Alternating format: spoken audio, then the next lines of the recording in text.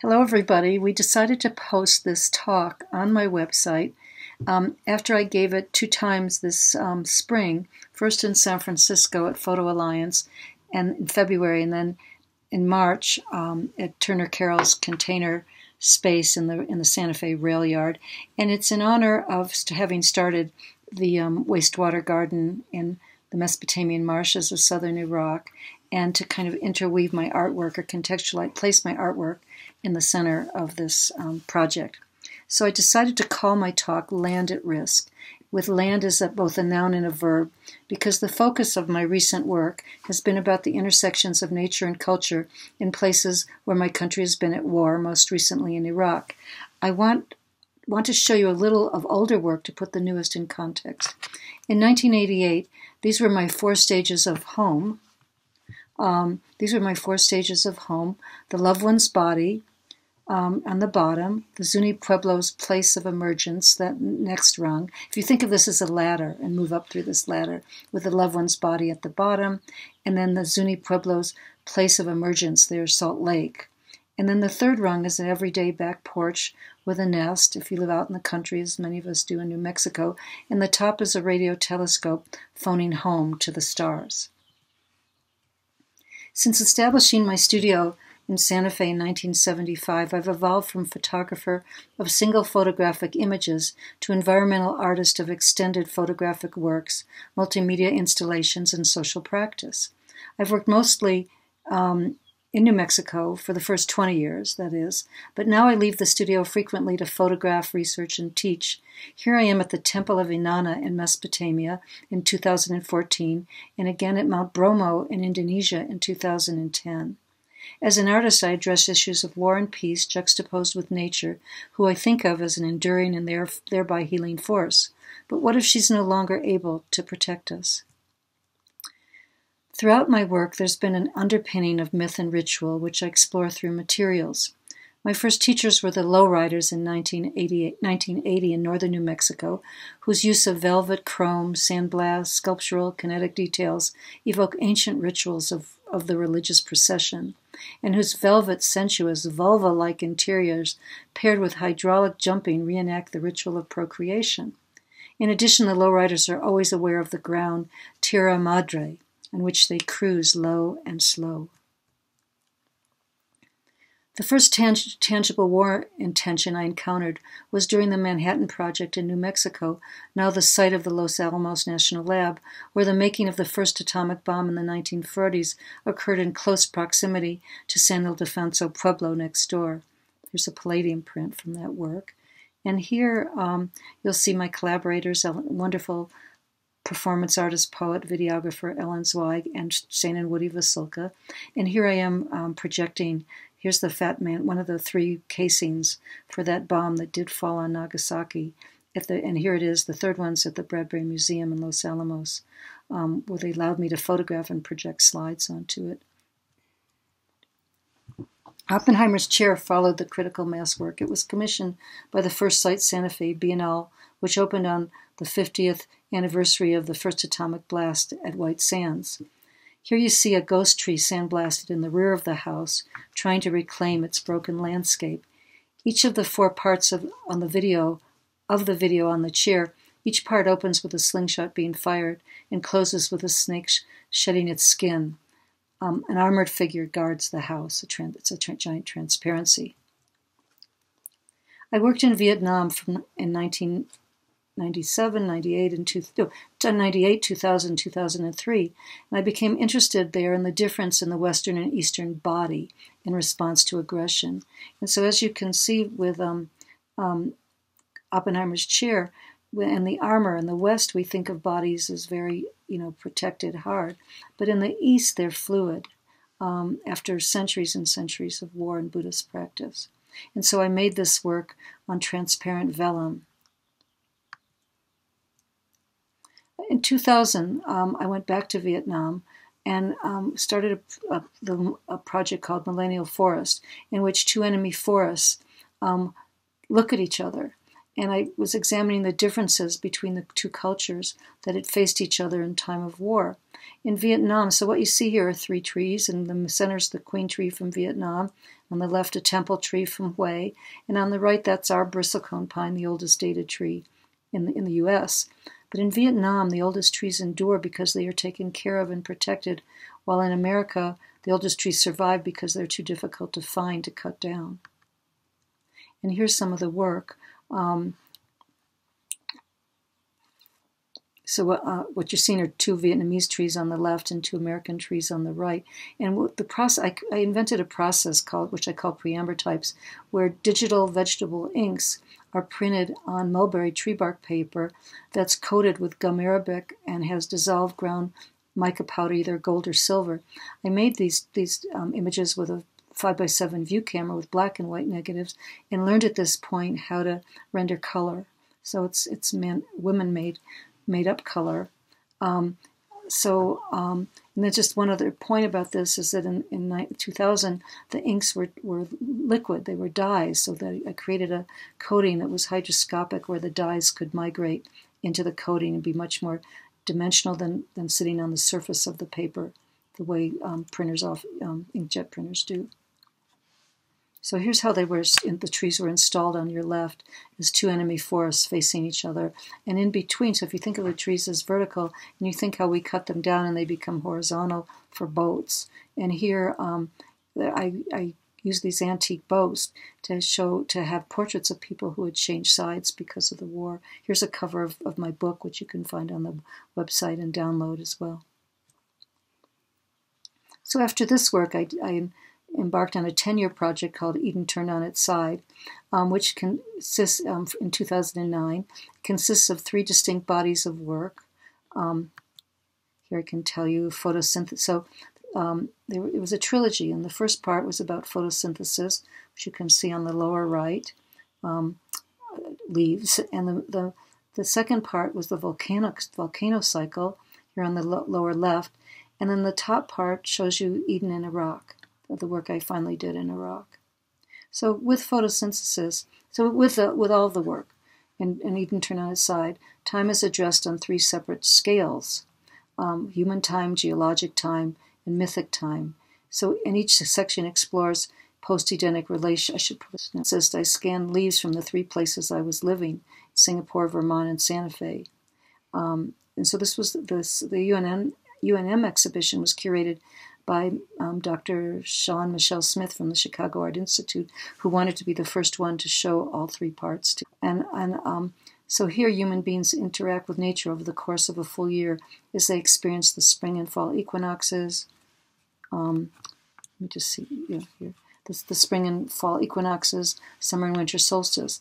What about that oxygen, that source of oxygen on a polluted planet? We breathe in to survive and out to feed the tree in return for our carbon dioxide. This to me the symbiotic relationship is so Edenic.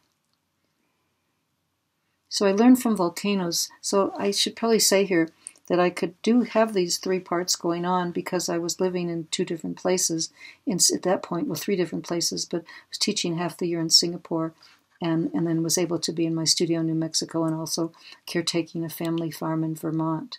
So while I was in Singapore, I began to work with volcanologists along Indonesia's Ring of Fire, and what I was after was the primal power of learning about the primal power and majesty of Earth's geologic forces. And so here, Kawa Ijen, Bromo, 2 of the most amazing places. The prints were on metal, prepared aluminum. So one of the first things I learned about and what got me interested in working with volcanoes was from a colleague's office, a volcanologist, Chris Newell, where he had this toba dust in his office. This I'm just photographing on his desk. And toba was a volcano that blew in Malaysia 74,000 years ago. And when it did, it created a volcanic winter that either extincted all of us or many of us. And so scientists have called the Toba eruption the weak Garden of Eden, because things had to start over. In 2010, I learned that the historic Garden of Eden was thought to be in southern Iraq. And here the Mesopotamian marshes are flanked by the Tigris and Euphrates rivers, which cross on its eastern edge. So once I knew that this place was the Garden of Eden, thought of as the Garden of Eden, I added this third segment to Eden turned on its side. I simultaneously added, so what I want to show you here are the marshes, but below I want to show you above this portrait is this drawing.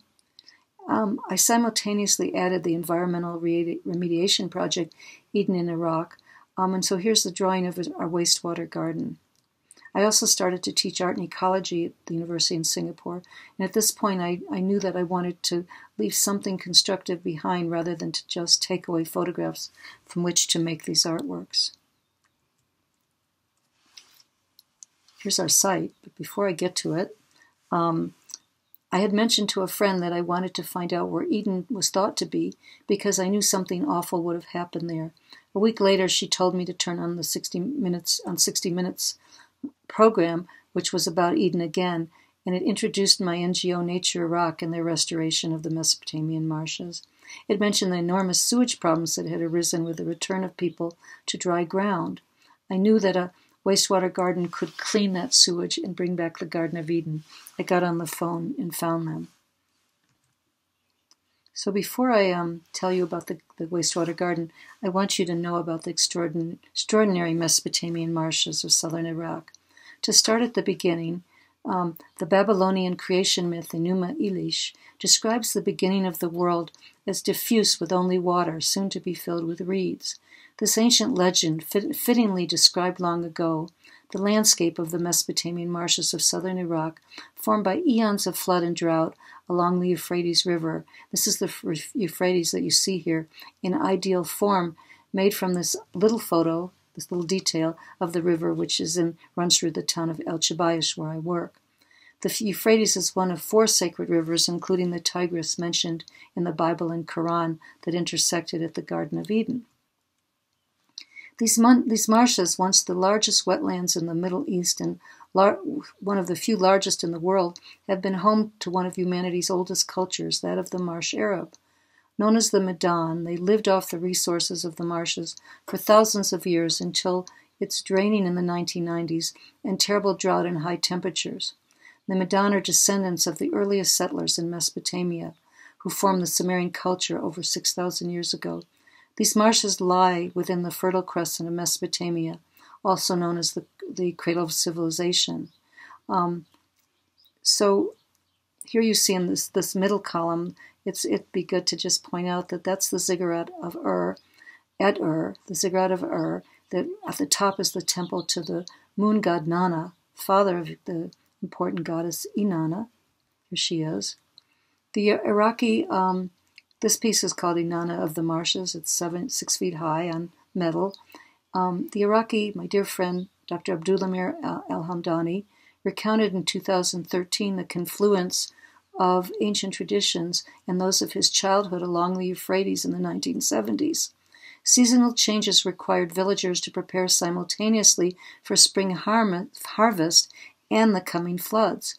His grandmother would paint red stars on his and livestock's foreheads, pointing to the morning star of Venus and saying, "You better be careful or she's going to take you." Venus was the symbol of Inanna, the most powerful Sumerian goddess of fertility, war, and floods. The floods carried the seeds downstream to begin again. Here's another version of, I put in the second version. Here's his second version of Inanna. This one's the Temple of Inanna, and here you see she's flanked by bullets. In English, bullets and bullets, ancient bullets from Ur, and bullet shells that were on the ground there. So here you can see about the ancient culture in the present and the past. Right in the middle at the top is a contemporary reed meeting hall called a mud heath. And on the left there, that's a very small cylinder seal, alabaster with a silver water buffalo on the top. And here it's been rolled out into a piece of clay. These were calling cards, a most amazing art form where people would engrave these small beads and wear them, and when they got to where they were going, they could roll out their invoice, a prayer, a social landscape. And here you can see this one that's rolled out as exactly the same architecture. And you'll see here in a minute the water buffalo that are here in the marshes. Now, right now, unfortunately, in this photo from 2022, they're starved and dehydrated because of the current drought. But in the 1990s, so before we get to the current drought, in the 1990s, the marshes were drained. The dictator Saddam Hussein wanted to flush out Shia rebel hiding in the marshes to overthrow him. So he built secret roads. His engineers built secret roads into the marshes and then giant earthen canals to slowly drain the waters of the Tigris and Euphrates that feed the marshes into the Persian Gulf. Then once the waters were low enough, he could bomb, burn, and drive out thousands. He turned the marshes into a charred graveyard and desert. What you see here is the town of Segal on the upper left by Nick Wheeler, a photograph of Segal. One of the largest of the villages, with 50,000 people in 1977 living half on water, on floating reed islands, and half on land. And then in 2011, the upper right, is the desert, charred desert, and below you can see the earthen canals that were breached once that Saddam Hussein was killed and the Marsh Arabs returned, breaking through the dikes with pickaxes. Now, they were followed by Nature Iraq. They were followed by Jassim al-Assadi and Azam al-Wash, who immediately returned to the marshes once Saddam was killed to create Iraq's first and only environmental NGO, Nature Iraq, bringing in heavy equipment to break through the canals to let the water back in. So what you see here in 3 columns, in 2011, are the marshes partly restored by Nature Iraq. You can see on the left them being 20% regreened with the water getting to that part, but on the right, 80% still desertified. You can see, if you can almost see the shells in the shells from the previous pictures on the ground, and the Euphrates through that window there. So Nature Iraq's work enabled the marshes and surrounding ancient sites of Eridu, Uruk, and Ur to become a World Heritage Site. Nature Iraq is our sponsor in Iraq. So my first partner on the project, Mark Nelson, renowned environmental engineer, and Deborah Snyder. I'm just noting them that they were at this talk that I gave in Santa Fe. But here what you see on this slide are a diagram on the left, which shows how our technology has a slight slope, no moving parts, a filter to maybe clean once a year, low cost compared to big public concrete water remediation projects. It's perfect for the marshes and perfect for the Middle East. So what you see on the right is comparison between that drawing on the top of our site, our 7-acre site, and the pipes that will go underground to bring the waste to these inspiration for our design embroidered Mesopotamian wedding blankets that we were here. I'll go back again. That we actually were able to bring to Santa Fe's International Folk Art Market. Iraq is the 5th country in the world most vulnerable to climate change. In our 12 years working here, we've seen the terrible result of this. The past few summers have had extraordinary high temperatures and drought combined with government mismanagement, prejudice against the South in favor of agriculture, the building of 100 dams surrounding Iraq, withholding of promised water by international and national players. But as for us, as long as people are able to remain and there is sewage, our system works because it's underground. It's not affected by climate change, and it also functions as a carbon sink. So those are Mark Nelson's feet, and on our first trip, 2011, we were in 2011. Our issue was having to find enough sewage to direct to a garden. But what we found, including no septic systems working in the whole country, that people were building on dry ground with sewage running openly in canals and through houses.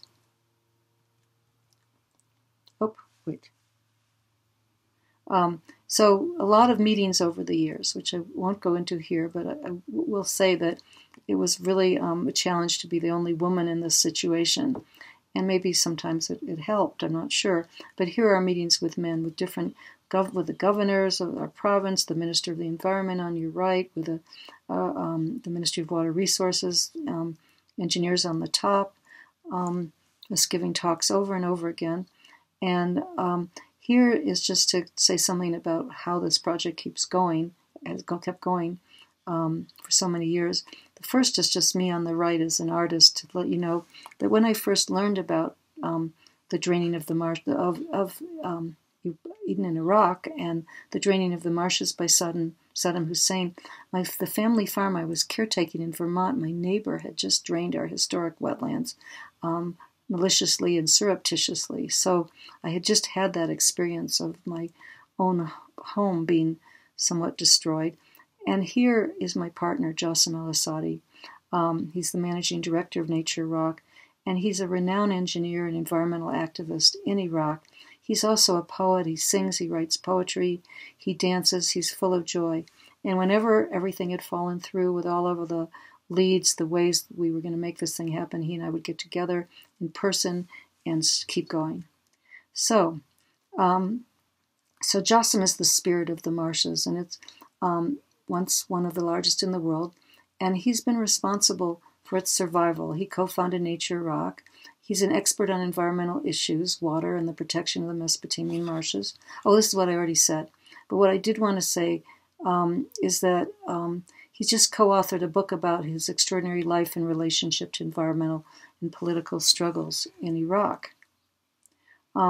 So on February 2nd, the Iraq Ministry of Water Resources and its Center for Restoration of Iraqi Marshes and Wetlands, CRIMS, began to move dirt at our 7-acre site in El Chabayish. After 12 years of amazing ups and downs, fallen governments, fallen budgets, sorts of oil crises, we have finally begun to build the first third of the Eden in Iraq wastewater garden at El Chabayish. We'll be able to clean by phytoremediation, that is, by plants, the sewage of 7,500 to 10,000 people in a city of 50,000. So here is the equipment moving in February 2nd. And right the day before this happened, we had our first real setback, that Jassim had been kidnapped by an armed group. So for 2 weeks we were in suspended hell, just terrified about what could have happened to him. And lots of people worked for his release.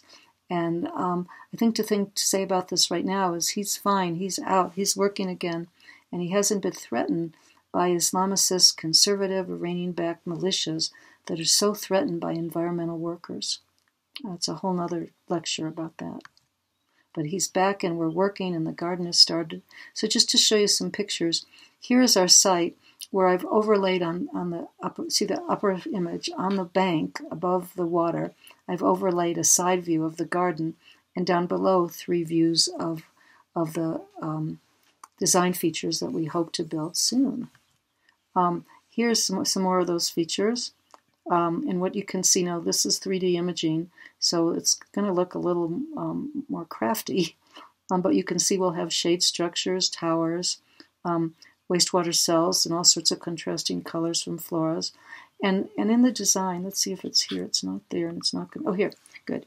Here's the design on your right. What you see is we have a long, skinny site that's 7 acres, and the first almost 3 acres are just going to be right now, this is what we're building is on your right, the lower part, just a reed bed. And you can see the wastewater cells, but you can see all these in the design, 2 rivulets come together and go down the center. And where they come together, they form a triangle where there'll be herb gardens and a light work. But here I'm just bringing in my own work right now. So I'm showing you the 3 things going on. The inspiration of the Mesopotamian embroidered wedding blankets, inspiring the garden design, and then also inspiring the artwork, where I was trying to mirror what was going on with the garden with textile works that also function as tapestries. And here it's printed on linen in the middle, the amethyst room, a deer marsh family's home. And what you see here is on top, the marshes in full bloom sun. And here on the bottom, the desert is coming through. There's also a negative. I've inverted that picture. It's the background, so that always that message that the marshes, we're losing the marshes, they're drying out. We need people to give the water back that was the promised water. And I've made a border on this piece of flora that I photographed at the Royal Botanic Garden in Jordan, of plants that have been dated at least with DNA that's over 700 years old, and therefore most likely could have existed. It's flora that's mentioned in the Quran. It's ancient, and it's quite possible that it could have been in the Garden of Eden.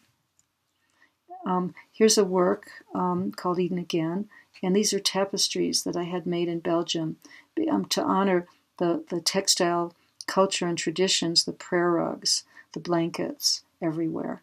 And here again you see that picture of the marshes, 20% regreened and still desertified, and in the middle kind of a combination of the dates and the Euphrates. So it takes a lot of people to keep this project alive. And just to mention, we could start something like this. Mark and I started before we had any funding, but once I got a sizable research grant from from Nanyang Technological University in Singapore, we could actually put together an international team. And so here you see two people in the center from that team, from Singapore and from Holland. And then our first meetings with elected official, meeting town councils, and here on the left, at that point, 2013, our two of my team, Davide Tichetto, Mark Nelson with Jossam, me, and two friends who were offering us the backyard of their shrine. And then as the team has expanded in different groupings since 2019, and here in the center with our CRIM, our partners from the Ministry of Water Resources, who we're working with right now to actually be building, there, two of our team members went back with Jossam to the site in 2019, but it took until 2021 they went, and finally 2023 we're beginning. And so on the right, here we are once a week. This is my heavy-duty group of engineers working on fundraising for the next $2 million that we need. And so the work has gone out. When there have been long periods when I couldn't be in Iraq, but I've shown the work various places. And so one place is the Currents New Media Festival. And these videos are online. When you go, you can see here when you go into our website, Eden in Iraq, and you go to Outreach, Exhibitions, you'll see that there's Currents, and you can play the video. And this is a video in the marshes, which is a 4-track video on 3 walls on the floor that you can stand in and be in the midst of the boats and the water buffalo and singing and dancing. We also had a very big show in Singapore in 2017 of our whole design process and my artwork. And so there were kiosks with images and text. Here's our model. Oh, no, too fast. So this is also you can find on the website to go into the show. You can download all the photographs and the text. It's everything you ever wanted to know about Mesopotamia, about wastewater gardens, marshes, the 3 religions, our sources of instinct. We actually tried to build in several sites before we finally began in El Chabayish. And here's our current site, where this is what you currently, before we started to build, this is just pure sewage coming into the water, and those cows have. I want to talk. Take a little deep breath right here. See if I'm finished there. I did. What's next is in the fall of 2024. I will be showing a collaborative project called The Boat as a Circle. So this is the newest work, and I'll just tell you very little bit about it. But early in March 2020, I was on my way to Sweden with my partner Ben for a year of projects. He to work on film projects, and me to go on to Iraq, where we thought we were funded. And then COVID hit. So 3 days after arriving in Sweden, we were told to stay inside. The Swedes locked down everybody over 70, while everyone else went about their business outside unmasked and in groups, so it wasn't so safe for us to even go outside.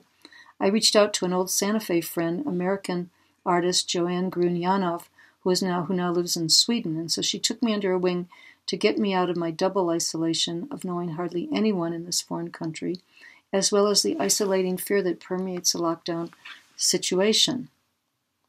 We talked weekly by phone and emailed letters back and forth with little image studies generated from what we were saying. The only trouble was I had no photo images to work with, so for the first time I had to make things up.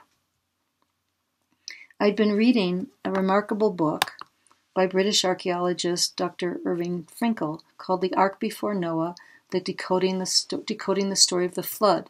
And I'd been thinking possibly this flood story could expand my work in Iraq, since it appeared that Noah's place of origin was the marshes. As I read passages from the book to Joanne, it quickly became apparent that we were in the midst of our own flood story. COVID was raging around the planet, mirroring so many extinctions already in process because of rampant growth, unstable democracies, and climate change. We linked our process to the flood story before Noah from the Gilgamesh epic, the first Western extinction story, and we linked it with the climate emergency in mind. In this story, Utnapishtim is a character. Utnapishtim is the prime character, Noah. He's warned by the god Enki to prepare for a flood that will wipe out all life. The gods have decided to destroy all living beings for their incessant chatter. Enki, still fond of humans, whispers through a reed wall to tell Utnapishtim how to build a round boat to escape the coming deluge. He must gather two of all beings to replenish the earth. And for us, the flood story was our story as well. So we made an artist's book of our own process called The Boat as a Circle, with hope of enlarging the ideas we had traded back and forth into future artworks. And here are 2 pages from our chapter, which was recently published in Dark Mountain Journal's book called The Ark.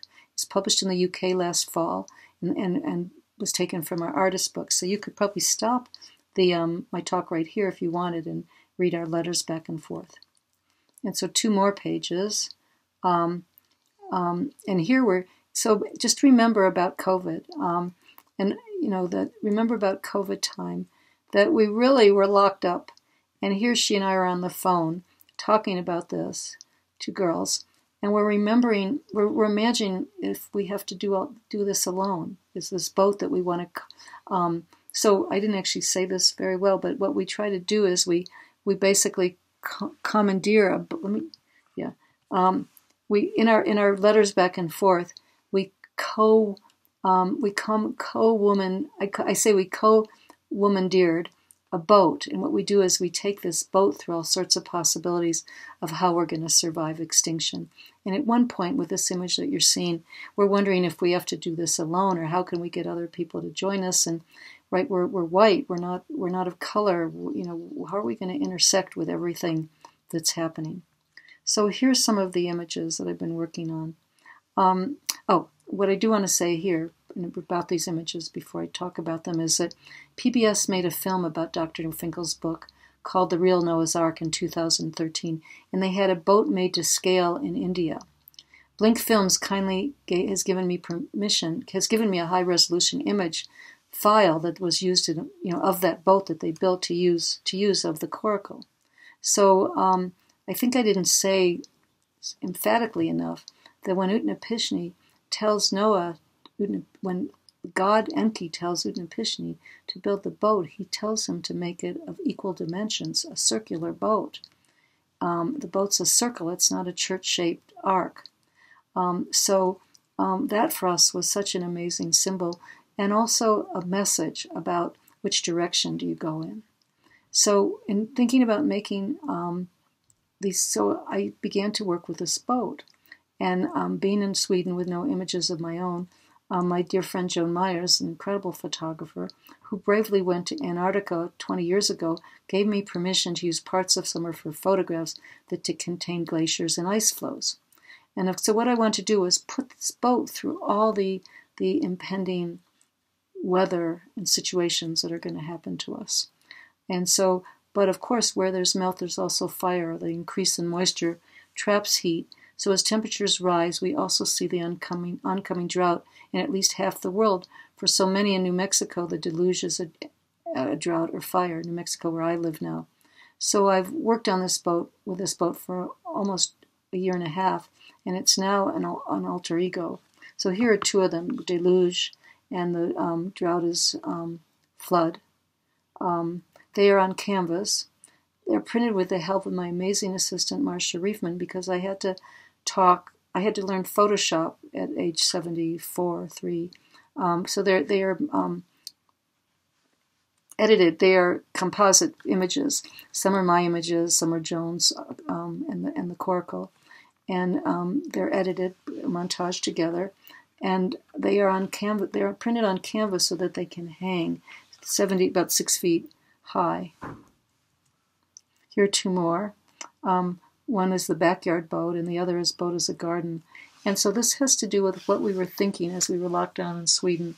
Do we get out? What do we do? Don't we have to come home? And remember those days of COVID where you just wanted to run away. And so, but the real issue now is to stay put and to become as sustainable, as resilient, as humanly possible, to take our footprints off of the planet. So here is how they look when they're up on the wall. Slightly smaller print than I'm making now, but it gives you an idea of how they hang. And then also these circles. I'm working on a piece that I think it's called Regermination.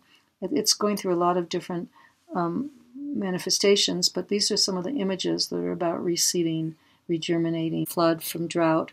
What can we do to be resilient? And what do we need to learn to build soil, dikes, clear brush, plant trees, collect wastewater, grow food, replant roots? So Joanne is an amazing artist, and she draws, she paints, she sculpts, she performs. She's quite a performance artist, and she has an alternative persona, Cassandra, who is often seen in Stockholm wearing all these pollinator gadgets of eggshells and wings and butterfly wings and feathers. And during COVID, during the time I knew her, I was in Sweden, that is, every day she made a video of somebody trying to fly. Now, the other thing we both were doing, where am I? Is that we both are now with the Boat as a Circle project, we're both making mirrors. And her mirrors are really from real earthy. We think ahead of ourselves to future generations or just attend to the moment. So what will you take if you're thinking ahead? Many of us will want to stay on the shore and just watch it all unfold, or maybe some of us will take the lead to rebuild and regerminate. So I'm asking people, what species and perils will we help to save when we have to get in the boat? And so here's some of those things, some of those things that people have told me over time as I'm learning to kind of refine my questions to have, and I've gotten to the point where I want people to think ahead. Originally it was just what will you take with you? But what now? Let's think ahead. What can we take that will allow our species to continue and all the other species so that we are not the keystone species? So if you have any ideas, you can write me, and I'll keep you posted about this new work. And thank you for watching and listening.